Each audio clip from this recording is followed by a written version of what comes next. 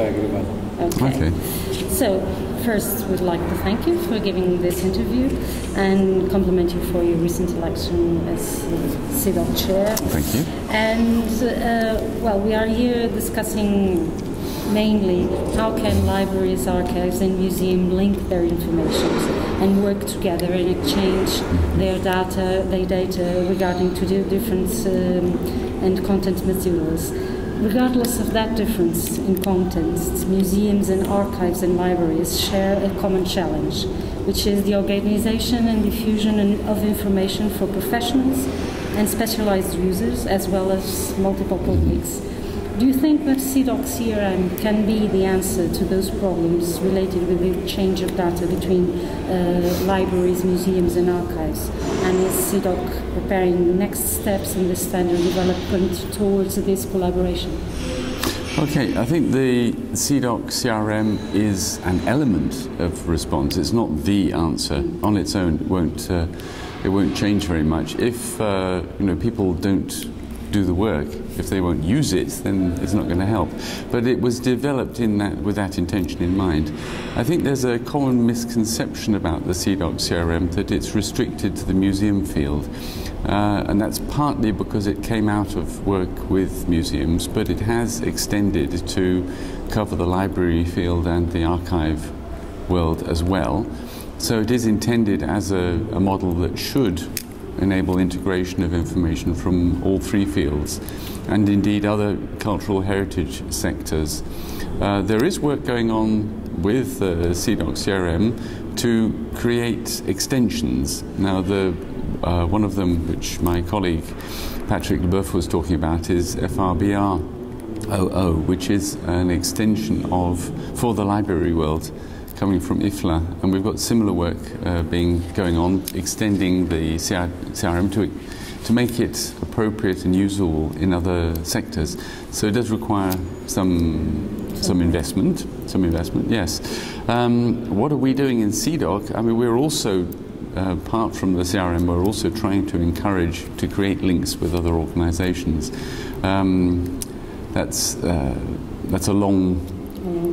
Yes, it's something that's going to take time. Yeah, and that brings me to my second question: is how is CIDOC facing cooperation with other international institutions like SHIN, like the Getty Trust, Collections Trust, and, for instance, the recent MIP work group is a sign of institutional collaboration with the UK, with Spectrum. How this will work? Can we hope for a broader international cooperation standards in that matter? Yeah, I mean, CIDOC is the only, so far as I know, CIDOC is the only international organisation dealing with documentation standards. Of course, we work with these other organisations. We've worked a lot with the Getty Foundation and the Getty Trust, and with CHIN as well, and with the Collections Trust we have a very good, close relationship. Many of our members work for and come from national organisations. So there's a very close working relationship which we're keen to foster. One of the difficulties I'd say we have is that CIDOC is entirely based on voluntary membership. People come to CIDOC and work in CIDOC because they're interested, because very often they're just passionate about museum documentation, and they will talk about it endlessly. So we are a forum, an international forum for these people, but they all come from their national perspective. And the advantage of the national organisations very often is that they have more substantial funding, and they are able to go ahead with projects that we would like to develop, but we just don't have the resources to be able to go much further.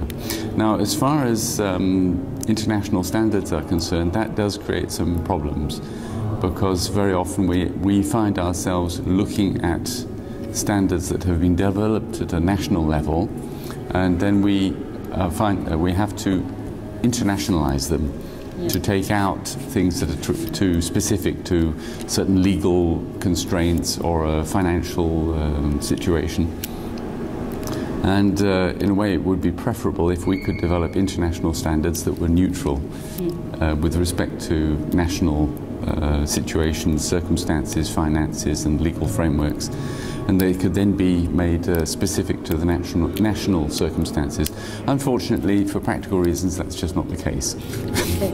And that privileged international viewpoint gives you an idea of what's happening worldwide. So what are the main concerns worldwide? What are the big differences between developed countries and undeveloped countries in regards of museum documentation? How does CIDOC as an international body see that? And how can it help to reduce a gap, if there is a gap? Yes, I mean, there definitely is a big gap. And there are some interesting separations between the continents. The situation in Europe is quite different to the situation in North America in some respects, and that's partly because of for historical reasons, and also because of the way that museums have developed in Europe and in North America, say. The existence, I mean, a lot of institutions in Europe are government funded or funded by city municipal funding. That's relatively rare in the United States, for instance, where funding tends to be from private foundations. And that difference that's a key difference, and it has an impact on the way standards are perceived and used and the sorts of things that are possible. So that something like Europeana, for instance, is difficult to imagine in the United States.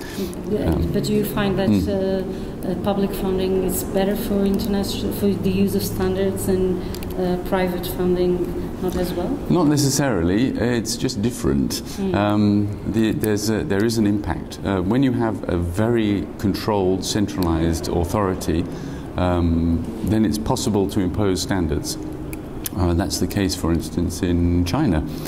We had our triennial ICOM conference in China a few years ago, and it became clear that many of the museums, most of the museums we visited, were using exactly the same software because it had been developed for museums by a central authority. So a lot of the problems we had of harmonizing, exchanging data just simply didn't exist because it had been imposed centrally. That was a huge advantage from their point of view.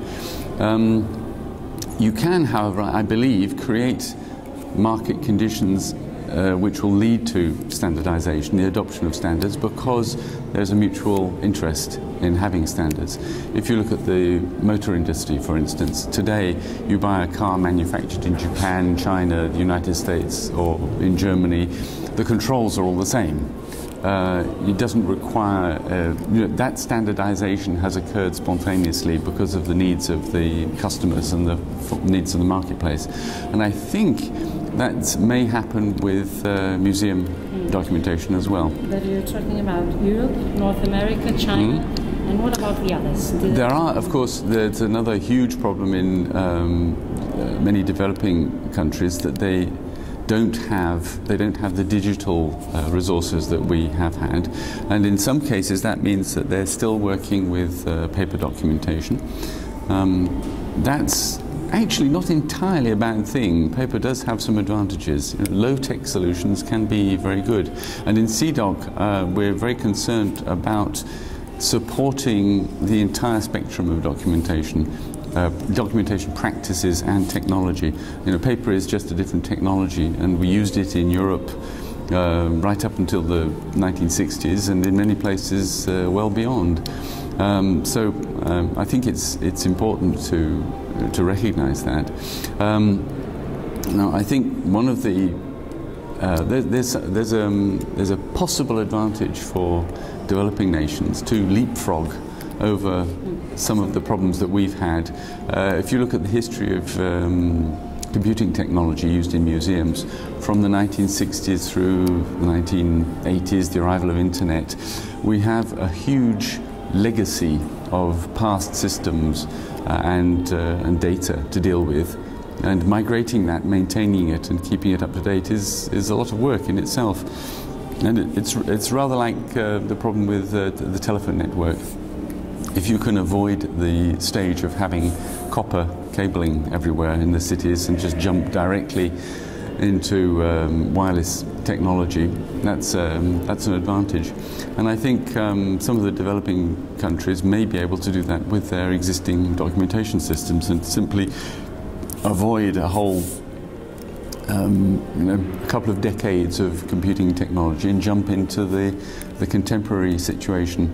And in CDOC, we're deliberately trying to encourage people from developing countries to attend our conferences and to become members. And to that end, we're doing a lot of work with the Getty Foundation, actually, to ensure that some financial support is available. And the other way around, we're also trying to organize training programs in these countries, actually going to developing countries to organize training programs. And do you feel that training programs are an asset to standard use and museum, better museum practice? I could hardly say the opposite. Yes, okay. Yes, I think we recognized a few years ago in CDOC that training was the key. That we had to have people who have a certain level of technical capacity and certain good practices that are recognized internationally as well. And so we set up a training program which we've been running for the last 3 years now, and it's developing. Earlier this year we ran our first edition in non-English training program in Sao Paulo in Brazil, and next year we're hoping to do similar training programs, training weeks in other countries, possibly in some Arabic countries and in other languages as well. So the material now exists. We've got a methodology, a teaching method and a set of material for training. And this can provide a sort of core basis for documentation practice, which we hope will be useful and can be used and adapted to the circumstances in different countries, whether the country be somewhere like Helsinki, Finland, where they have masses of high-tech solutions available, or African countries where they have very little. But our training program is meant to be adaptable to different circumstances. And we found it was necessary because some countries have extremely good training available at university level, and others have none at all. So we decided we had to have something to offer to be able to provide support for museum professionals and students internationally. Okay. Our group, the working group of information systems in museum and culture, emerged from the need of professionals, and on a daily basis we need to work with the systems.